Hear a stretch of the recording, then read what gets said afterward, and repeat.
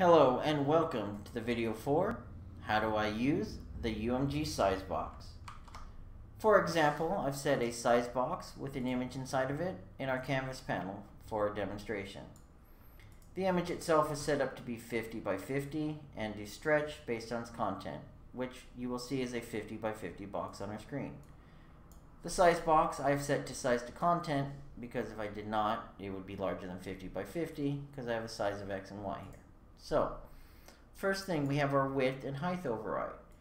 By checking these, it will override the requested width and height from the children to be whatever we have set here. So in this case, we set to 200 by 200. If we wanted it to be 400 by 400, we would type that in. So, width override lets you override any children's requested width. Now, we have the minimum desired width and the minimum desired height. You'll notice our box is now changed in size. Minimum desired width will take effect if the requested width and height of the child, in this case 50 and 50, is smaller than the minimum desired width and height. If we change this 25 by 25, you'll notice our image goes back to 50 by 50 because 25, we're requesting it to be smaller than it actually wants to be.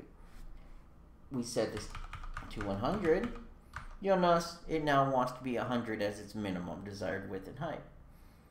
Maximum desired width and height, well, nothing changed. This sets the maximum value if the widget is requesting a size larger. So if we uncheck this, we go in here and set this to 500 by 500. We now have a 500 by 500 sized image as requested. If we go in and change our maximum desired width and height to 300 by 300, this will override because the requested children's width and height is greater than our maximum desired width and height. You will find the size boxes useful if you need to fit something within certain size constraints, but you want to allow it to resize up to or below certain amounts.